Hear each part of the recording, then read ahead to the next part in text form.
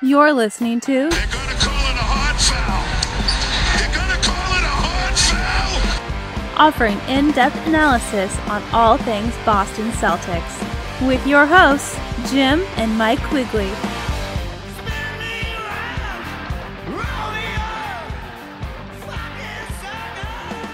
All right. Hey, another episode of our show. Are you excited? So For excited. the Toronto Raptors? Pre-game show. Hot foul. Pre-game. Celtics coming off a loss to the Hawks and a win against the Nets. And I find them both very, very interesting games. And Mike, why don't we spend some time going around the league too a little bit as I have some questions I want to ask you and your thoughts on different things on how off-season moves look right now and how you think they'll look later on. But I was Absolutely. Yeah, Mike's making mac and cheese right now too, so he's multitasking. I'm going to go on mute for a podcasting. second because I'm trying to find the cheese. So. He's trying to find this cheese. So Celtics, in my opinion, that Hawks game, and really the continuation of the week before, where I just don't think they played connected basketball at all, particularly on the defensive end. They were out of rotation all game long, really. And we can get to the turnovers and Dyson Daniels and just being a pest over there, and the Celtics really being loose with the basketball and careless and not focused on the offensive end. But I thought defensively they were a complete mess, and you saw it. And you saw it with guys just getting to the paint continuously, which led to open shots. It led to guys in rotation, which in the fourth quarter led to a lot of offensive rebounds for the Hawks, second chance points. And when you started adding everything up, the Celtics turnovers on offense, the second chance points they were giving up, getting killed in points in the paint, the fact that it was a 1 point game is really remarkable. I don't even want to give the Celtics credit that it was a 1 point game. They were just playing a team that they were immensely more talented than. But we saw a lot of that in previous games too, Mike. Before that Atlanta game, we saw it against Brooklyn earlier in the week.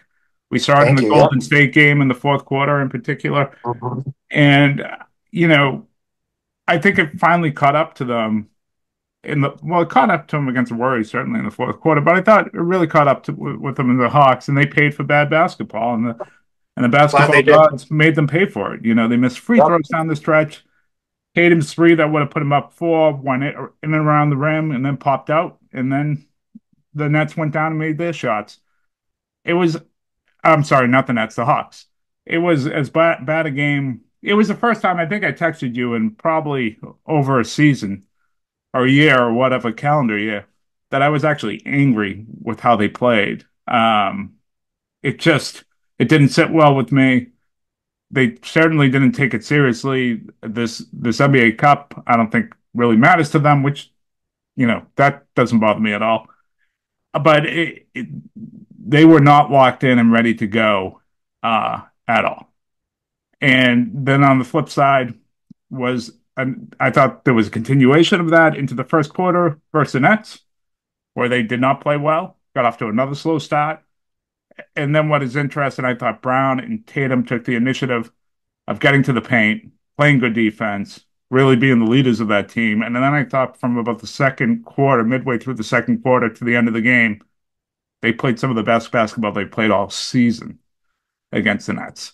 So we saw the worst of the Celtics in these two games. And then I thought we saw the best of the Celtics. And, I guess at the same time, Mike, I'll give it back over to you. You have these games during the year. You just have these games during the season sometimes. Oh, yeah. I mean, it was very reminiscent to me of the Lakers game last year when Austin Reeves went bananas and LeBron wasn't playing and AD wasn't playing, and the Celtics clearly disrespected their opponent and lost at home. And I got to be honest, I was rooting for the Hawks because I didn't think this would be a good win for the Celtics. I think they need to be taught a lesson. Just like anybody in life needs to be taught a lesson. Like, you can't come into these things and be not serious when you're playing professional basketball. And the Hawks deserved it. They deserved that game. And I was glad when that Tatum three didn't go in because he wasn't focused all game. He was not focused for that entire game. And Dyson Daniels did play great, Yeah, he's a hard player not to like, huh? Yeah, and but they were the Celtics had 20 turnovers, and 17 of them were Hawks steals. So it wasn't just Dyson Daniels. Dyson Daniels was making plays. The other guys were getting kind of handed the ball, and the Hawks were trying to hand the game to you over and over again. Whether it was the end of the first half where they had a horrible turnover, and then the technical. So the Celtics go into halftime up 11. And then you would make a stupid mistake, and they would come down and they would shoot like a uncontested three on a 4-on-1 fast break while you're not getting back on defense. It was like these young kids in the Hawks trying to hand you the game, but you were just so disfocused. And you're saying, like, I heard you say, like, the Hawks made shots and that was the difference. Well, they really didn't make shots. They got like 15 chances to make shots because the Celtics were watching them rebound. And so to me, it was good. It was a wake up call. Well, I meant made shots down the stretch. That's all I meant. I didn't mean throughout the course of the game. The Tatum's shot went out, and the basketball gods, I thought, paid the right price. They gave it to the Hawks and not the Celtics. Yeah. And to your point about the Nets, it was a great, last third and fourth quarter. I still have concerns about the defense. The Nets shot 50% for the game. The Celtics this year have been out shooting opponents and losing games, which is something that never happened last year. They hit more threes against Indiana. They hit more threes against Golden State, and they still lost those games. I'm pretty sure they hit more threes against the Hawks too. I don't think we saw that at all last year. And it was the first time in a year and a half that the Celtics had back-to-back games where they were down double digits in the first half. And so these slow starts, I think, are a symptom of a team that is coasting a little bit, which is kind of expected of a championship team. And I think they're allowed to do that. But I think they should also focus on good habits as best as they can and keep an eye on Cleveland's record, because obviously home court throughout the playoffs is important no matter how good your team is. And you don't want to fall too far behind. You're already 3 games back. And Cleveland's not going to shoot 42% from three for the rest of the season. What they're doing right now reminds me of the Celtics in 2021 or 2020, when they came out shooting like 50% for the first month of the season. Obviously, Cleveland's going to fall off and they're going to start losing some games. But in my mind, no matter who the opponent is, you don't want to fall too far behind. You want to get that 1 seed. So you can't just continue to coast. You have to play the right way. And so hopefully they do. But I have concerns on the defensive end. I have concerns on their ability to end possessions with rebounding right now. I think those are things that are definitely concerning to me. Yeah, and I, and the points in the paint, which is something they clean up against. And that team was missing a couple players too. We should probably add. Also, and like sorry, but I gotta call out, like, Drew Carter was like, yeah, they only gave up 2 offensive rebounds today. What Nets player is a threat to get an offensive rebound? It's not like they were playing against Clint Capella. Nick Claxton, I think. I guess. Yeah. But I'm not impressed with what the Celtics did on the glass against the Nets. Let's see it against Cleveland on Tuesday. Let's see it against well, even tonight, so you mentioned I think this year there's been a competitive level around the league that early in the season where the bad teams are a lot closer to the good teams than I can remember. And maybe that has to do with 3-point shooting. You mentioned teams out shooting the Celtics, or the Celtics out shooting teams and losing, or vice versa. Teams shooting over 50% against the Celtics and losing. I think there is more emphasis on teams spreading the floor more. I think there's more talent, and there isn't a lot of walkover scenarios. Now tonight, the Raptors are without Scotty Barnes. And they have some issues on just how good they are. But I'd like to see the focus early on. What are they going to do early in the game? What were you going to say, Mike? I think the focus early in the game is important. And you mentioned it when you were talking about just how they've come out. There's been multiple times now where they're down 16-2, the 2 straight games. They trailed early in the Nets game. This last one time out, by double digits. They trailed against the Hawks. So is that focus coming out of the gate? Is that going to be better, and how's that going to look?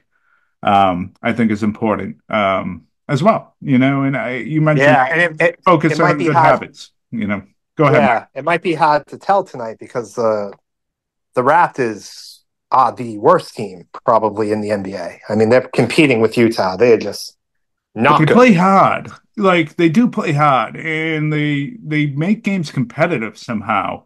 For the most part, there hasn't been a ton of games where they've been blown out. So they're gonna come after the Celtics. You're right. The talent gap is significant, but they're gonna play hard. They will come out and play hard tonight. Well, I'll tell you this though, Jim. Like, I'm not a fan like anymore that is like the Celtics got to win these games no matter what. If the Celtics don't come out and they're not playing the right way, I want them to continue to lose these games because I think it's the only way you don't do it. The only way you don't do it is you get burned by it over and over again until it stops. So I Mhm. would like to see good health habits by the Celtics today. I would like to see them play the right way.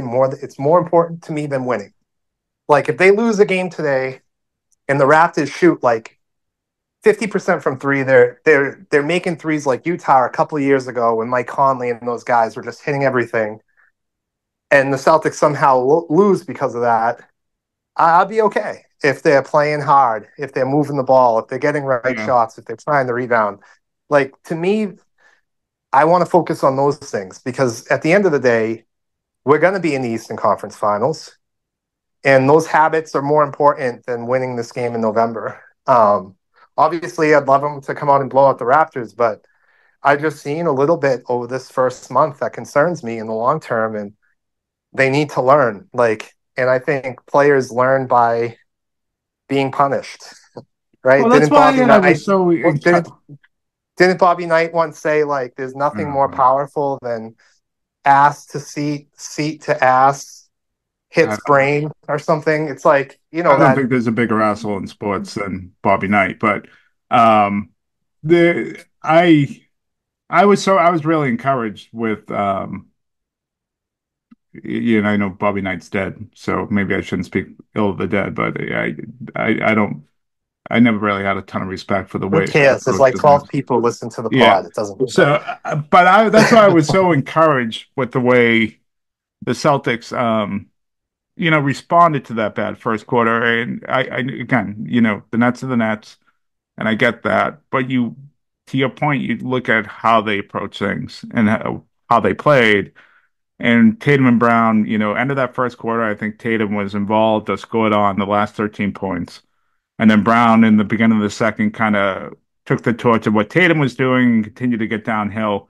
And I thought that just rose up the level of play. And Cornette, when he was inserted for Queta, you know, was a guy that was able to respond and give them some defense that they weren't having at that center position, throughout the first part of the game. And I thought against the Hawks. So now can that continue over? They had 3 days off. They're coming in on a Saturday night to Toronto. Let's see what it looks like. But when they play like they did against Brooklyn, it, it's Hard to beat. tough for anybody to beat them. They're tough for anybody Yep, to beat them. Mike, I want exactly. to talk a little bit about Neemias Queta. So, you know, he went through that stretch of, Golden State, Brooklyn a week ago where you see all this improvement. There's a lot to be excited about. He's obviously pretty good at the rim defensively. Um, Good offensive what are rebounder. your thoughts on him right now? Because I have some thoughts. I think the last couple of games he struggled. He's a little slow in his decision making. Yeah. Uh, where those games you mentioned, he actually was a really good passer. And that's why I was okay with him taking minutes away from Luke because he was doing things that Luke Cornette does, which is really valuable to the offense. Obviously, he's a rim runner, but he's obviously struggling. But I kind of expect that. That's Mhm. kind of the way he's going to grow. The only way he's going to get better is to have minutes, and I think the Celtics have the luxury to give him minutes. Um, and with the way that Tillman has played this year, has really opened the door for him to get some time. But I still don't think he should be playing over Cornette. I think for this season, the goal for me was always developing Queta to be his replacement in case Cornette actually gets paid in the offseason. You can't keep him anymore. And right now, I think Cornette is the guy who helps you have a better record and get that championship. But I think Joe saw what we saw, was trying to ride that hot hand. But I think we're starting to see now that maybe Cornette should get those minutes back. Well, I think you're probably right with Cornette. He's definitely more polished. He knows where to be all the time. You can see it on when the Celtics, drive and they throw it up towards the rim. Cornette Mhm. jumps on time and finishes, and he's not as athletic as Cater and doesn't have the same explosion. And he doesn't over pursue defensively. I think, you're seeing some of the flaws that are still in Cater's game when he goes and helps. He's helping late or he's taking bad angles. I think a great example was on Yeah, the Dennis Schroeder drive in the first half where he came way too close to Schroeder and Schroeder just drove right by him and got a diving layup that Cato was late on trying to block. But just knowing he can give him space because even if Schroeder pulls up from three, he's long enough to react to that and make it difficult. And a perfect example of that was later on in the game when Cornette came in. Um, he closed out well on a three. Ball he went did. back to Cam Johnson, played off I him remember enough this to play. take away the drive, and then Hmm. affected Cam Johnson's shot enough on three where he missed it. Yeah, Cam Johnson can make that shot. He might have made it, but he made it difficult enough. And that's what Kate is just kind of making mistakes. And you've seen a lot of weird turnovers from White and Holiday when trying to throw it to him up by the rim or on yeah, in the dunker spot. And I went back and it looks like Kate is just either jumping too late or too early, or he's not quite where he should be to start. So they're having a pause on their delivery, and the timing is just off. yeah, Now I'll say this: I think his improvement has been remarkable over the course of two seasons. How much he's gotten better. You talk about his passing, even in the last game against the Nets, a couple of times where I was just really surprised. I threw it to him in the middle. He had the sense to look and turn to the corner and find the man open for three. that's good coaching right there And it's too. good. It's a guy needs to take to it too, right? And you could Yeah, tell the guy that he knows it, and then all of a sudden the game's so fast, he yeah, can't make that play. And yeah, he's making that play, and he's doing other things. Certainly around the rim, he's blocking shots without fouling. He. So what I guess my point is, I think they have to continue just to play him and play him a lot. yeah. I think They their gotta find. ceiling Yeah, is higher with him.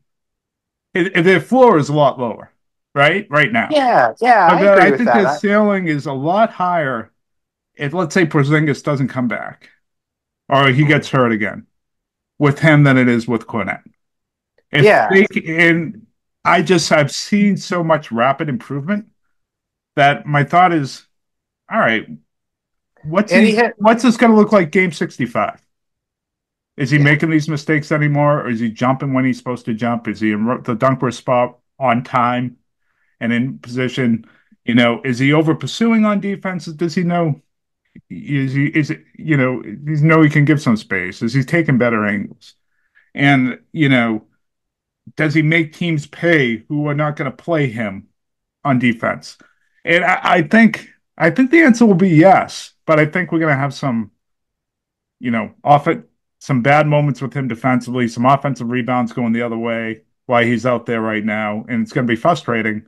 But I think you got to just kind of suck it up and let the mistakes happen. yeah. Well, all three of them are gonna play him, Allen, Cornette, anyways. So Yeah. yeah, I gotta go on mute. So that's kind of my thoughts with Queta. Tommy still announces when he's gonna go potty. Oh, very important. Tell him the good That we luck with all his know. pee. You know, It's better than important going in your that pants. Better it's than going important in that your the pants. whole world knows that you gotta take a piss. Yep. Yeah. Uh, Um, Want to go around the league? Yeah, unless you have another Celtics thought, I'm ready to go around the league. Another Celtics slot? No, I don't have another. All right. I'm ready to go around the league. Mike, I'm going to ask you a question right off the bat. All right, ask it then. We're only 11 games in, 12 games in. It's not a question. That's a statement. All right. Oh, yeah, that's true. Uh, are the Knicks regretting their trade for Mikal Bridges? Oh, for Bridges? He's I'm not averaging watching 13 enough. points a game. Okay. Wow. He's not defending. Are they regretting their trade for Mikal Bridges? I don't think so. I think that kind of trade is one of those trades where you're all in. And so I Five would, first round picks. if I'm a Knicks fan, I would hope that my ownership has the due diligence and the level of confidence in their own work to think that this is just a bad start to the season for this guy and it's not long term. But should they be regretting it? I think we might be getting to that point that this is not working out. Yeah, I think they're probably not regretting it right now. I think there's still time, and he's figuring out a new role where he's not the main guy with the ball. He's the third option. It's more like the Sun situation than anything he had in Brooklyn. But 5 first round picks I mean, at the time, for I said him. that guy's not worth 5 first round picks. I mean, Yeah. I mean, if Giannis gets traded, the Bucks getting more than 5 first round picks, it might get 6. Yeah, I am. So yeah. All right, let's stay with the Knicks. Okay. What do you think 12 games in of that trade for Karl Anthony Towns? I like it. Knicks gave up for DiVincenzo and Randall. I like it. Towns over the Knicks. I like it. He dropped 46 points the other day. Tom Thibodeau's finally woke up to the fact that this guy has to shoot threes. Against the Celtics, that first game of the season, he had Towns on the post. Yeah. Which Towns was winning those matchups, but to me, you were making your offense more difficult for everybody else on the floor. You weren't utilizing the best big three-point shooter in the game. And I still believe that 1-2 punch with him and Brunson is going to be deadly in the playoffs if they're both healthy. It's going to be very hard to defend. I think it's better than Giannis and Lillard. I still think the Knicks win, that 52-55 games. I know right now they're struggling, but I mean, you see this with teams all the time when they put together these super teams, right? Like the first 2 months of the season could be like 500 basketball. I've always liked this trade for the Knicks. I think defensively, the Knicks aren't very good anymore because you can attack them. It's not a Tom Thibodeau team, that's for sure. No, it's not a Tom Thibodeau. And so it's going to be interesting to see how he reacts to this, If he can embrace what they are, yeah, they're going to win a lot of games. They're going to be fun basketball, but they're not there though. They're not a championship team, and it's easy for us to say that because we're not Knicks fans. Knicks fans, I think, ultimately are going to be disappointed unless everybody gets hurt, and that's what gets the Knicks there. But I don't think it's a trade they regret. Randall is an ISO player. I think it's a trade that the Wolves regret. Oh, at least they should. Yeah, I agree. Yeah. Yeah, and I think you made the trade for money reasons, so they kind of deserve what they're getting in Minnesota. Yeah, I don't think Randall's a fit there at all in Minnesota, from what I've seen so far. And DiVincenzo's not fitting great either. Yeah. Yeah, which is weird because he seems like the type of guy that should fit in on any roster. Yeah, quite honestly. Yeah. Yeah. But it's a lot. Yeah, you think he would? Anthony Edwards, getting a lot of attention and should get open looks out there. Yeah, it's interesting. All right, you're the Bucks. You get a lucky win against Detroit when Detroit was lucky. That was a lucky win. Misses the rookie, missed 2 free throws at the end of the game. Hollins that would won the game. Game goes into overtime. Giannis scores almost 60 points. I think 59 points. Guy's awesome, isn't he? So he's amazing. He is. He really did it without Lillard, which they're probably better. They might be better. So if you're a Bucks fan, do you see that as a win as a good one or a bad one. Um, Oh, as a Bucks fan, any win is a good win. Any win to keep Giannis in Milwaukee is good because the alternative is I'm the Detroit Pistons for the next decade. So, like, I don't care if I'm beating fucking Toronto in triple overtime. Like, whatever gets my team going is good. That's my answer to that because I think that team's on the brink of blowing it up. And Giannis not playing there anymore. yeah, yeah. I think you're right, and I think you have to look at it as hopefully accelerates things. Sometimes just winning games like that can get you going. Exactly. Um, but I don't know. I think at the end of the day, the Bucks are probably a 500 team this year. So Oh, which is I kind of mean, then let me ask you a question, Jim. sure. You're the GM of the Bucks. You have no assets. You have one of the oldest teams in the NBA. The only tradable asset you have that can let you reboot the thing is Giannis, one of the best players in the league. What are you doing? Yeah, you're in a tough spot. Like you got to do everything you can to hope this season turns itself around, even if that means a new coach again, which is hard to believe because they just did that less than a season ago. Because you trade Giannis, and it's not like all of a sudden you're rebooting your franchise. No, because you don't have your own picks. Because you're probably trading them to a decent team, and the Mhm. picks aren't going to be very good. It's really it's a tough spot to be in, and that's the thing. They don't have their own picks, so you got to do everything to make this work. Um, I don't really know, Mike. They're in a bad way. I'm Um, not trading Giannis. yeah, I'm not trading him. And sorry to interrupt you. Go ahead. I just yeah. get Though excited. I don't think I am either. Would be my answer. I'm Unless not, he unless he demands comes it. to me. Unless he demands it. It- exactly. I would just try and try and try, similar to what Philadelphia did forever with Joel Embiid, to see if I can bring somebody else in, to see if I can surround them. Like, even if I'm trading my players for lesser talent for guys who just play hard for 2 years, and I'm just Yeah, getting in the playoffs. I'm just keeping the window open to bring in a superstar. Similar to kind of like what Brad Stevens did. He brought in Josh Richardson. He brought in Tristan Thompson, whatever he had to do, right? Like, and then he re-signed some of his own guys that he could turn into trades. Like, I would just be trying everything I can over and over again to keep Giannis happy, and put some sort of a competitive team on the floor. Because if not, the alternative is not good. He's going to win a championship somewhere else, and you're going to have nothing to build off of. Whew. It's bad in Um, Milwaukee. Bad in Milwaukee. better. I got two more questions. One's related to the Celtics. Um, the first one, who's your favorite league pass teams this year? Oh, Houston Rockets. It's not even close. Oh, that's Yours? interesting. They weren't on my list. So I'll have to check them out. Yeah. I have three teams that I actually I'm really enjoying right now. Um, I like Charlotte too, by the way. Charlotte, yeah. So Charlotte's Yeah. fun. Yeah, Charlotte they play really freaking hard. Lonzo Ball makes crazy shots, obviously. They're He's like extremely insane. limited, but Trey, man. Trey Man's fun. Um, Yeah. Detroit's another one that I really enjoyed Yep. watching this year. Kate Really want Cunningham. them to like get in the play in. Yeah, Kate Cunningham's the real deal. He's a real Yes. deal. That and another team they just play really hard. And then Mhm. this one shocks me. I but the Chicago Bulls. They've Yeah, they're actually been actually fun. They've been a fun team to watch. They're not good. They give up a shit ton of points, they do. but Yep.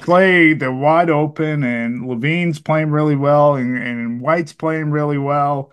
Vucevic is still a drag Vucevic is on that playing entire well. team. He's playing like a stretch four type thing, but he's still a drag. Yeah. But those are my three teams. I've just when I see them on League Pass, I usually end up putting on their games. Yeah, I think they lost 141 to 126 or something in regulation last night to Cleveland. Yeah, and then before that they had that, but they were right in the game. It was Yeah, a 4 point game with a minute and a half, 2 minutes left. So it was like they were right there, and then it went downhill fast. Um, and then they had that wild one against the Knicks. they did. They beat them too. Yeah, they beat them. So it's like the games are fun. The games are really, really fun. Speaking of the Cavs, you know, once again, pulled away late against the Bulls. They're right. They continue to win, have not lost, obviously. Best offense in the NBA. Best offense in the NBA. What's your prediction for this week? Celtics, Cavs in Boston. Our Celtics are at home. My prediction is I think this might be the one the Cavs get. Oh, it's just, Jim, they're shooting insane from three. They're doing what the Celtics did a couple of years ago to start the season. I don't know if they're going to start losing until they stop missing. I mean, the Celtics obviously can shoot like that, but how do you beat a team that hits all those threes? I don't know. I think I think the Celtics are in a tough spot for this one. Yeah. I think the Celtics are going to win by double digits. I think this is going to be a locked-in Celtics team that's going to be out to prove the championship medal, and that you're not ready to take my mantle at home. I think you're going to see the best effort defensively out of their guards and wings. Obviously, Cleveland has a clear advantage with their bigs against the Celtics right now without Porzingis. But I think you're going to see a focused, locked-in Celtics team. Ready. Yeah, I guess my thing was it might not very matter physical Celtics team. I think you're going to see. Yeah, I guess I was just going to say it might not matter if Cleveland hits 23 threes, and they've been doing this against everybody. And it's just like, I mean, we've seen this from the Celtics before. It's not sustainable. It's not. But sometimes the team's just in this place, and there's nothing you can do about it. And I wonder what Cleveland will do with Darius Garland. I think defensively they're going to get beat. I'm like, they can hide him defensively against every other team they played this year. Not against the Celtics. You can't hide against the Celtics, and that's and I think the Celtics are going to treat it like a play. They're going to say it's another game. I think they're going to treat it like a playoff game. I think Cleveland probably will too. I just think this is going to be a locked-in, focused, pissed-off Celtics team just because the hype that's coming with Cleveland. Well, that's what I'm hoping. Yeah, I think they should. I think they should treat this as, you're my little brother, and I'm going to slap you around. Yeah, you see it in the NBA all the time, and the Celtics should approach us this way. You are not on our level. Your winning streak's cute. It's cute. Your three-point shooting is cute.